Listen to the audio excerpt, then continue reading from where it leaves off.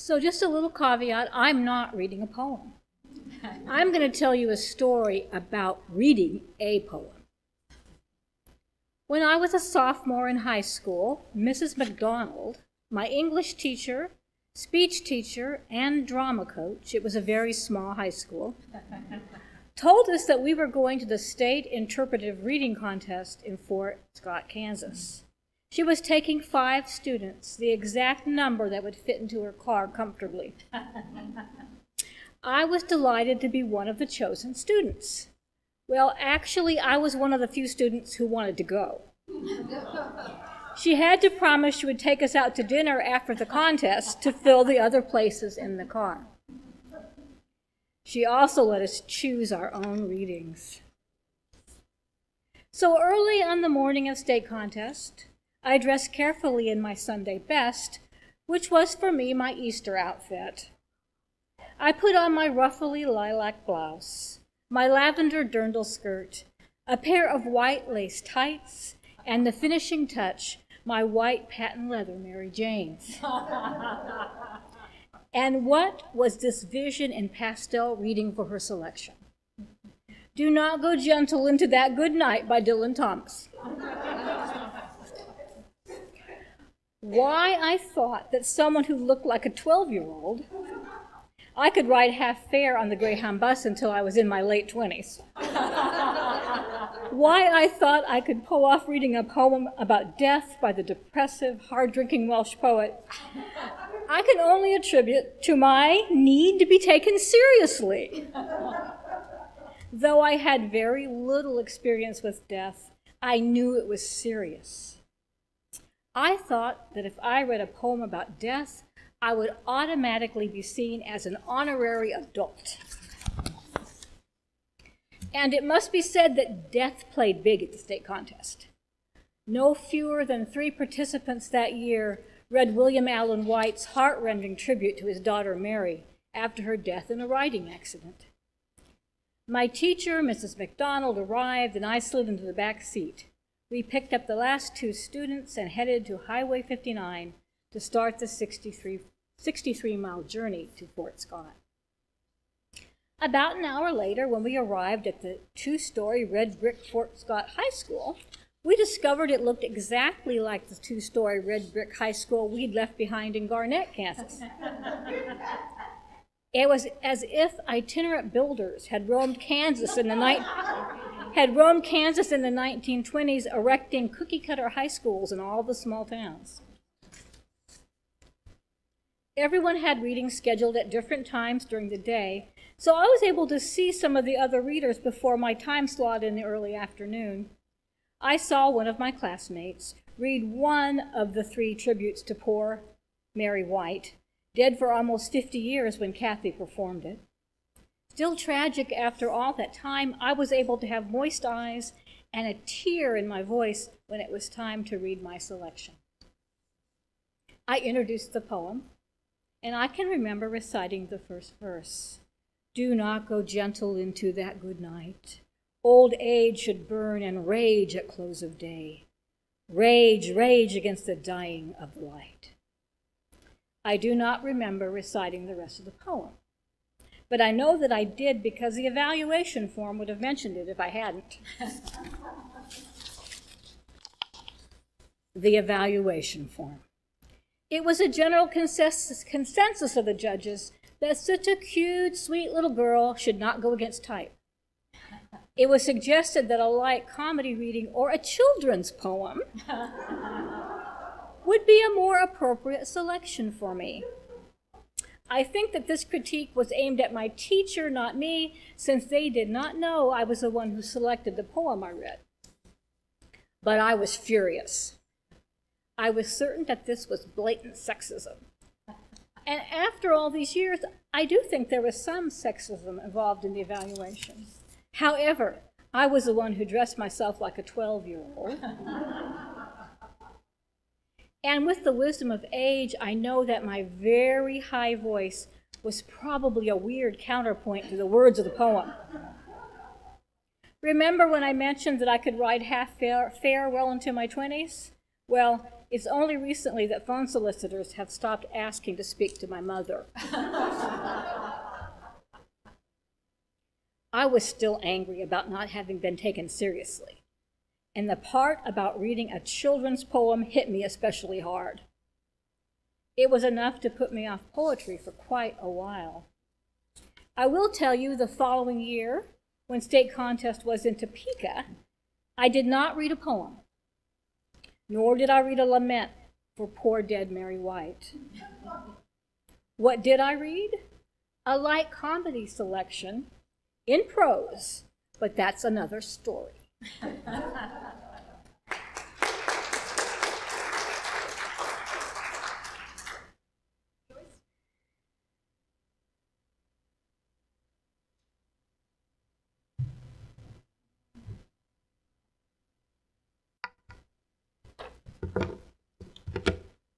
That was wonderful, Sarah. It reminds me of what we heard recently about Simone Biles being given a coloring book when she got on the airplane. Well, there seems to be a theme that I wasn't expecting today. 50 years ago, the king of the small Himalayan kingdom of Bhutan decided that instead of emphasizing gross national product for their country, it would make more sense to pay attention to quality of life issues like the physical and social and spiritual well-being of the populace. And that became familiarly known as gross national happiness. Bhutan got quite a reputation for having some of the happiest people in the world, and that led to a lot of tourism, needless to say. Which may have lessened their happiness, this is true. But aside from it making sense to pay attention to the people's quality of life, there was another aspect that is believed to have added to the happiness of the Bhutanese people, and it is because they are Buddhists, and Buddhism holds death very closely. It recognizes the, now I can't think of the word, the quick passing of life and how fragile it is. And there's a Bhutanese proverb that says, you should meditate on the fact that you're going to die 5 times a day. Now, that may sound a little bit morbid to those of us who live in this culture, because we do kind of the opposite. We like to not think about death if we can help it, and use euphemisms, to, when it's near to us at least, like past or we lost somebody. Yeah, it makes sense to me that when you recognize that life is short and fleeting, that you're going to appreciate it more. And a 2007 study actually showed that contemplation of death produced an automatic coping response that led to an increase in positive emotions.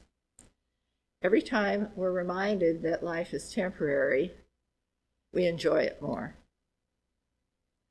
Now, if you were not fortunate enough to be born in Bhutan, you don't have to worry, because our culture has come up with a remedy, and that is an app for your phone called We Croak. I have it on my phone, and it reminds us at random times, 5 times a day though, don't forget you're going to die. And then, if you open it, it has a quotation. Just now, the quotation is, "In the scenery of spring, nothing is better, nothing worse. The flowering branches are some long, some short." So sometimes the quotations are more pointed towards death, sometimes not. But it gives you an opportunity, if you so choose, to take a moment to meditate on the fleeting nature of our existence. So with that introduction, the short poem that I want to share with you today is not a poem from Bhutan. It has nothing to do with Buddhism. It comes from quite a different culture, but I think you'll understand my attraction to it. It's called Testify by Ewing. I stand before you to say that today I walked home and caught the light through the fence, and it was golden, and I wanted to cry. And I lifted my right hand to say, thank you, God, for the sun. Thank you, God, for the chain link fence and all the shoes that fit into the chain link fence so that we may get lifted. God, thank you. And I wanted to dance. And it feels good to have food in your belly. And it feels good to be home, even when home is a space between metal shapes. Still, we are golden. And a man who wore the walk of hard grounds and lost days came toward me in the street. And he said, girl, it's a beautiful day. And I said, yes, testify. And I walked on. And someplace a horn rose, an organ, a voice, a chorus. Here to tell you that we are not dead. We are not dead. We are not dead. We are not dead. We are not dead. We are not dead. We are not dead. We are not dead yet.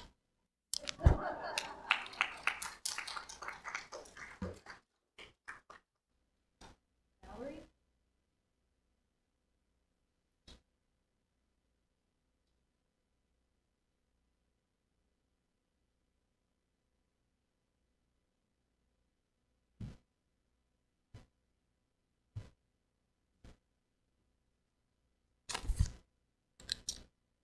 Okay, I started writing poetry when I was very young and figured, well, I would say it, and then I figured out when I was about 8 that if you wrote it down, you could go back and read it later.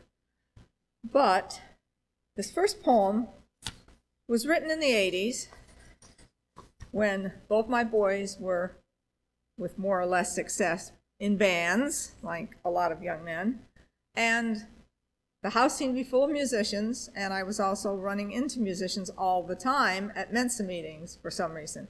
So anyway, this is a poem that's called The Band Gets Back Together. Remember when we talked all night and drank, drunk? Were we drunk? You smiled and said, this is everything. When was the last time you smiled like that? They made you smile in the casket, the coffin.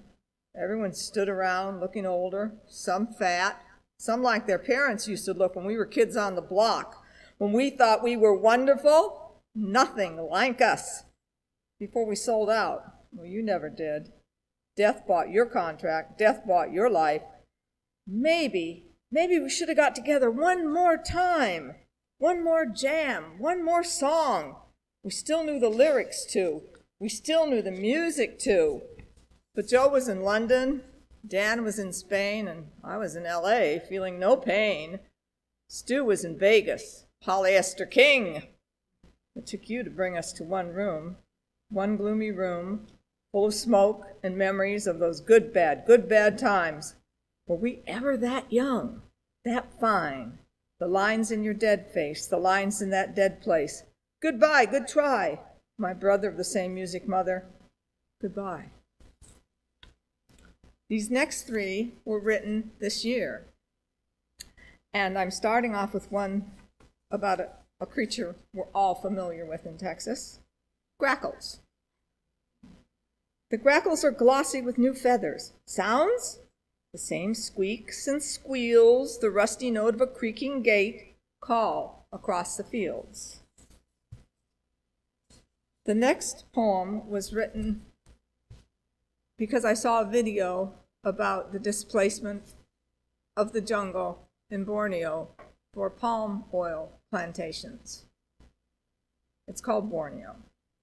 One tree standing where once they stretched to the horizon, In the ragged tree, a frightened orangutan huddles and shakes. The ground shifts with the growl of earth-moving, tree-destroying machines, crushing the silence. And this last poem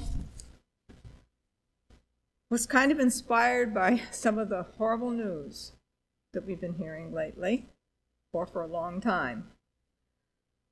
My face is your face. His face is her face. Their faces are our faces. The hands holding the dead child are the hands hugging the living child. The couple united in happiness is the couple drowning in fear.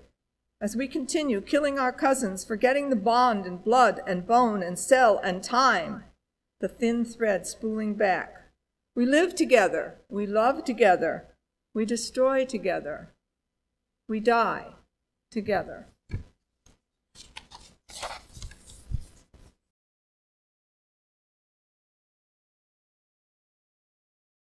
Our next speaker is the one professional up at the pulpit this morning, Nancy Barlow. Actual qualifications in English. Come on up, Professor. But not in poetry, I will say. Good morning. Good morning. The Irish poet Seamus Heaney, Nobel laureate, says, anything can be enough to catch the heart off guard and blow it open. Moments of clarity, realization, insight come to all of us at unexpected moments, often from the commonplace, everyday experience.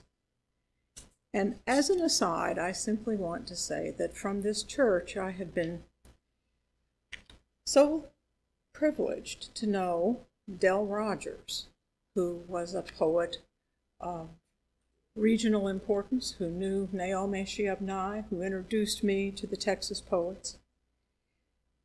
Mitsu Bader, who was a master of classical Japanese poetry. And of course, Val, who has given us so many poems over the years. So thank you to all of those people.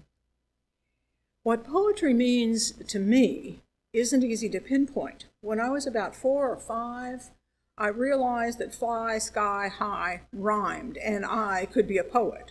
My poor mother. One of my first books was A Child's Garden of Verses by Robert Louis Stevenson, which I still have. Does anybody remember, oh, how do you like to go up in a swing, up in the air so blue? Oh, I do think it's the pleasantest thing ever a child can do. One day, I got it. I was up at that top of the swing, up in the air so blue, my heart exploded, as Heaney says. I got it. That poem was written just for me. And in the decades since, many poems have blown open my heart. Mary Oliver, of course, on the birth of her grandson. Basho's haiku, red pepper pods, add wings, behold dragonflies. We have red dragonflies in our backyard. I liked Joni Mitchell's Both Sides Now in 1969. But when I watched the video of her performance of the song at Newport a few days ago, wow, it caught my heart off guard and blew it open. I really don't know life at all. Now, the poem I want to read to you, Ode to My Socks, by Pablo Neruda, Chilean Nobel laureate, ambassador, social activist. An ode is a lyric poem to a particular subject, and Neruda wrote dozens of them. I think there's a book of 50, actually. In ancient Greek, odes were meant to be sung and danced to.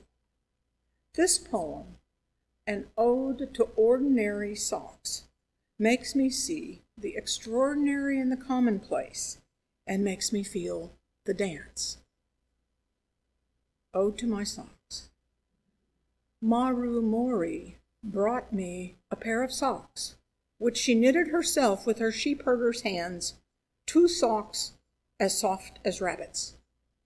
I slipped my feet into them as though into two cases knitted with threads of twilight and goatskin.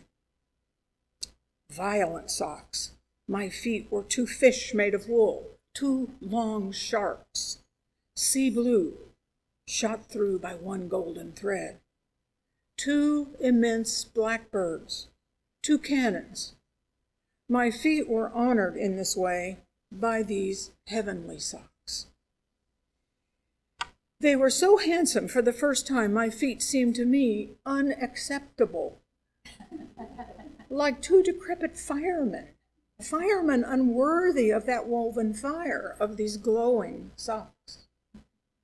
Nevertheless, I resisted this sharp temptation to save them somewhere, as schoolboys keep fireflies, as learned men keep sacred texts. I resisted the mad impulse to put them in a golden cage and each day give them birdseed and pieces of pink melon like explorers in the jungle who hand over the very rare green deer to the spit and eat it with remorse. I stretched out my feet and pulled on those magnificent socks, and then my shoes.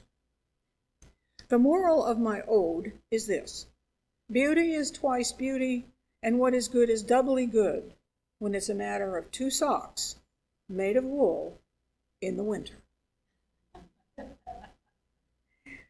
If I could add a short postscript to this, the poet knows we can allow a soft gaze rather than a sharp attention to rest on an object, knowing only that we do not know it, like a piece of toast, maybe, a coin, a dandelion.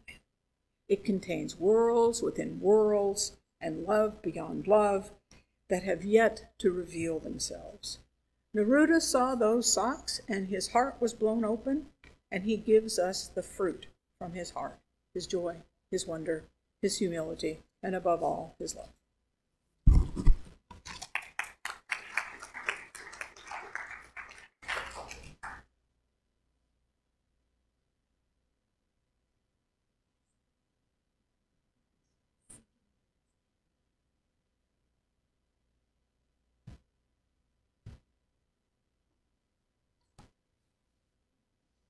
Good morning, everyone. Oh, the fabulous slide that Elena made with the Venerable Billy Collins speaking. Keep that in mind as I am speaking. I first met Billy Collins in my home. That is, I had the radio on in my kitchen, and he was a guest on Prairie Home Companion on NPR. He was serving one of his 2 terms as U.S. Poet Laureate, and his words and how he presented himself won me over instantly. I found out that the New York Times had dubbed him the most popular poet in America, which is a very big flag as to how in touch I was with American poetry at the time. I became a fan. I bought his books. I listened each time he was on NPR or some other accessible place. And then one day I found out that he was going to be giving a one-day poetry workshop right here in Plano at Collin College. Workshop.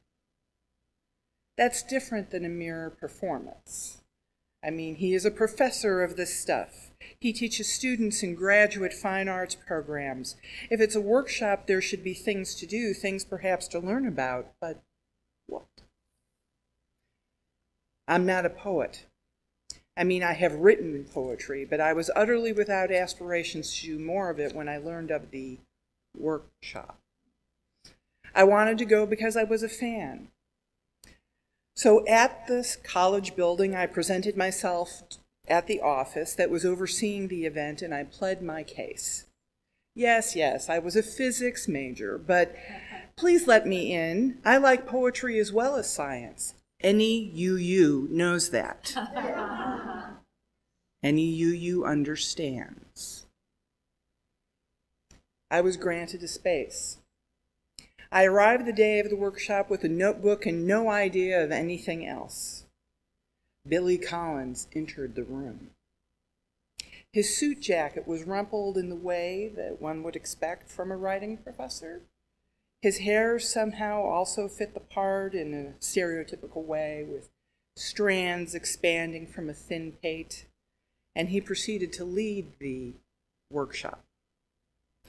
He talked about how a poem has a voice, and that the voice in most of his work was that of a dilettante. He dissected things he had written himself, not with the ego of an artist, but with the eye of an analyst. He answered our questions, many of which were coming from other poets. I love that he acknowledged the messiness of poetry, both writing it and reading it. I wasn't a poet when we started, and I wasn't a poet when we finished, but that's not what I wanted or needed. I just wanted to hear Billy Collins talk about poetry. I wanted to be at the workshop. Approximately 15 years before that day, Billy Collins published a poem about this very type of experience. And if you have ever been simultaneously baffled and enchanted by someone's writing, including your own, this is for you. And so I present Workshop by Billy Collins.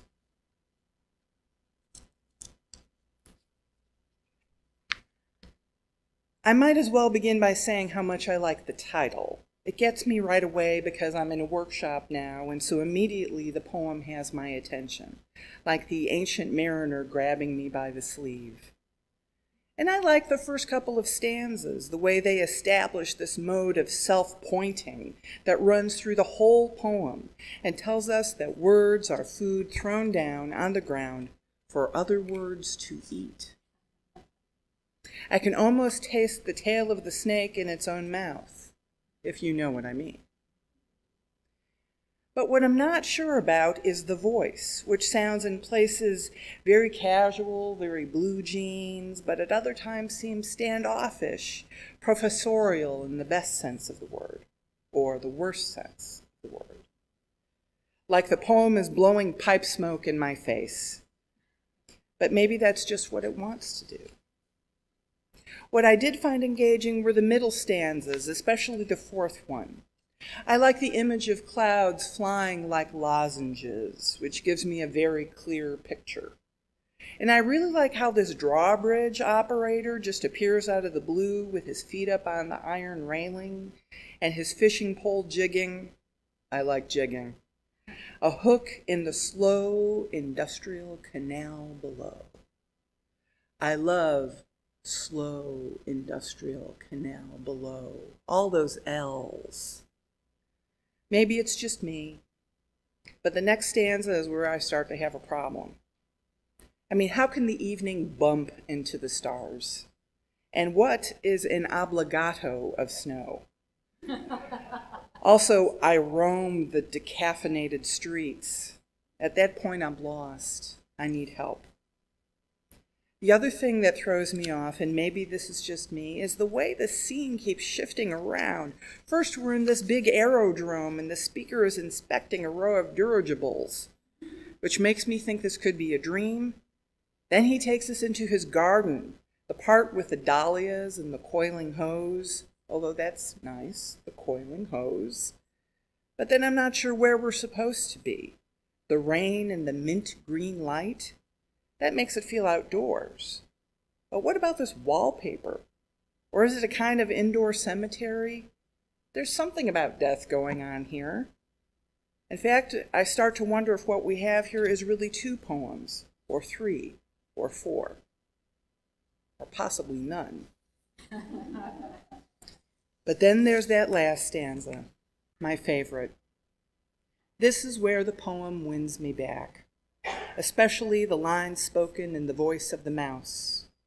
I mean, we've all seen these images in cartoons before, but I still love the details he uses when he's describing where he lives. The perfect little arch of the entrance and the baseboard. The bed made out of a curled back sardine can. The spool of thread for a table.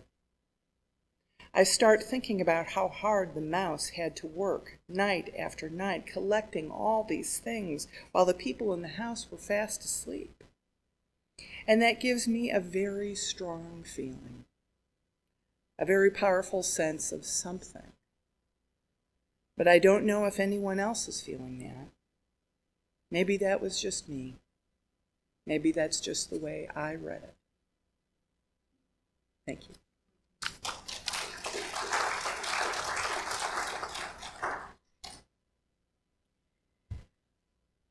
Well, first, I want to say thank you to all of our readers and speakers this morning, Jeanette and Nancy and Valerie and Sarah and Joyce.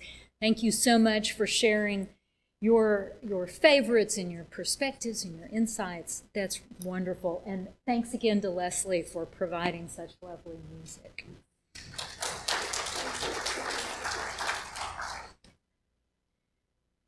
So poetry can go anywhere. Celebratory, wry, furious, passionate, mournful, thankful, bemused. Poetry can convey every emotion a human being can have. Sometimes a poem is a scream into the existential dark, filling the spectrum between storytelling and song. Poetry is language and feeling compressed. The poet plays with words, moving them around until a phrase finally catches the light just right, to blind you, or to illuminate a shadow, or to just create a beautiful flash. If narrative speech is coal, then poetry is diamond. It's condensed, it's brilliant, it requires the light of time and thought to reveal its facets. Walt McDonald, who was a poet in West Texas and a professor at Texas Tech, used to say that a poem is like a bouillon cube. To get anything good out of it, you have to bring your own creative hot water. If you skim a poem or you're reading it with one eye on your Twitter feed, you might as well be nibbling on a bouillon cube. But if you take a little time with a poem, not brilliance, not advanced education or any special gift, just time and attention, then it blooms into a nourishing soup. Shards of it will stick with you. And soon you have dozens or hundreds of these little poetry shards, little bits of diamond, embedded in your soul. These are just a few of the little shards that run through my head. From T.S. Eliot's Preludes, and when I was in college and I was bored by a lecture, I would transcribe this poem over and over again in my notebooks as I half listened to the professor. It begins, "The winter evening settles down with smell of steak in passageways, 6 o'clock, the burnt out ends of smoky days." Or another T.S. Eliot from the love song of J. Alfred Prufrock, "Shall I part my hair behind? Do I dare to eat a peach? I shall wear white flannel trousers and walk along the beach. I have heard the mermaids singing each to each. I do not think that they will sing to me." William Matthews, who is probably my favorite poet, has one called School Figures about watching his sister practice figure skating. "That's why you skate it backwards. It's where you've been you have to go again, alert enough to numb every muscle memory but one. So much learning is forgetting the many mistakes for the few lines free of the flourishes you thought were style, but were only personality, indelible as it seemed." From Jack Gilbert's poem, Falling and Flying, he ends it, "I believe Icarus was not failing as he fell, but just coming to the end of his triumph." It's good to read poems over and over again until they are part of the furniture in your head, part of the blocks that you use to build your internal world. And then once the ink has soaked into your blood, you may find yourself leaking poems from time to time. That's a good thing. As Valerie said, if you write them down, you can read them again later. Don't worry that you don't have the skill or the training or the credentials to write poetry. Some of my favorite bits of poetry are things I just jotted down that friends or children said spontaneously, like my daughter looking at a lake rippling in the wind and saying, "That lake is full of stars."